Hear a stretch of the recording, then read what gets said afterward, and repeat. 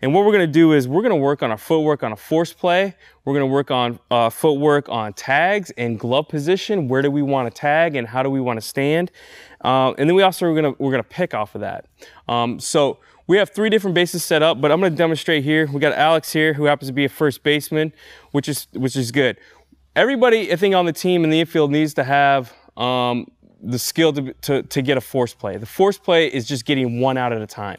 And so whether you're covering first, home, second, third, sometimes our pitchers have to get out of the circle and go cover third, and they got to get 1 out. And so we're going to talk about force play receiving with the bag. All right. So Alex is going to come up. She's going to receive the ball from here in the middle. She wants to make sure that she's in a position. Let's go ahead and get turned to this corner here. We'll pretend this is the baseline. She's gonna start in a nice neutral position like she was, all right? She's ready for everything. She's athletic, she's in her legs. She's waiting for information. Where's that ball coming from, all right? And when that happens, we'll pretend it's coming right from me. So what she's gonna do is, now she's gonna start to switch her feet to find that corner. So go ahead and switch your feet. Go back again. She's nice and neutral, trying to get information. And when she gets it, boom, she goes to there, all right? You see, she just shifts her feet a little bit to find that inside corner. That corner, the job of the person and the force play receiver is to find the closest corner to where the ball's coming from. Well, if we can gain a centimeter, a fraction of an inch, or a millimeter, that could be the difference between safe and out. So go ahead and go again. So I'm gonna just toss a ball at you. There we go. All right. We're going to demonstrate the secondary play now. Now Alex is going to hop off the bag. She's going to receive it, hop off, and get into 2 position to throw. Okay, do it again. Goes out and sticks it and gets her feet ready to go. So now we're going to have our tossers. Now all 3 of the bases are going to go on. We're going to go force play receiving. Let's get 2 apiece. And let's work on force play receiving and hopping off and get into a secondary throwing position. Okay?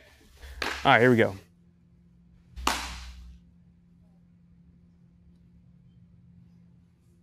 Just keep it nice and simple, kind of keep a flow going here. Step to the ball. Good. Sometimes I got a bad throw here. Our job is to kind of mix it up, throw it left, throw it right, get them to come off. Whew.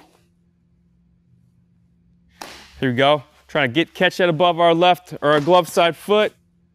A little easier for the lefties. Good. Making sure we get that out. All right, let's hold it up a second. All right, Andy's gonna stay here. So now we're gonna work picks off of that. Everybody's gotta learn how to pick the ball out of the dirt. I think it's a necessary skill to stop ball. If we can get the out, that's our primary goal. But if we can't pick it clean, if we have to leave the base, or we can't pick it clean, we wanna make sure we stop the ball. So sometimes that means we have to get our chest on top of the ball. All right, so now we're gonna do the same kind of format. Now we're gonna throw a couple in the dirt.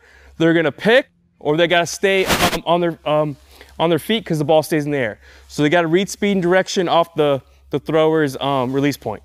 Here we go. Pick it out. There you go. Keeping that nose to the ball. Keeping that nose to the ball.